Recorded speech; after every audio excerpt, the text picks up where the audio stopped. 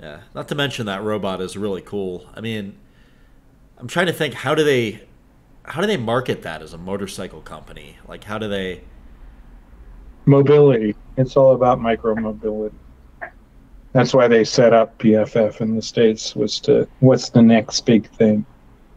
And they decided the next big thing is walking, Yeah. getting around town. It's like 50% of the trips in an Uber are under 2 miles. Something ridiculous. Can you stash But that what thing in the trunk of an Uber and like take it we with you? could, we came up with the Gitamini you can stash in the trunk of a car. That's cool. The full size Gita is a little heavy. It's 50 pounds. It's hard to pick up, carry around. Ah. Um, but I mean, a full size Gita will easily carry a case of 24. Yeah, that's all you So, need.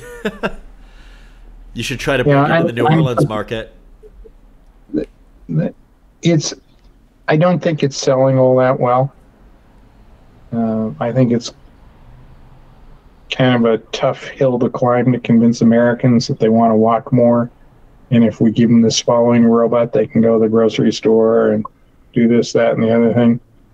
Um, but, maybe sooner or later it'll take off. As soon as people figure it out. I had one here at home. I used it in the garden.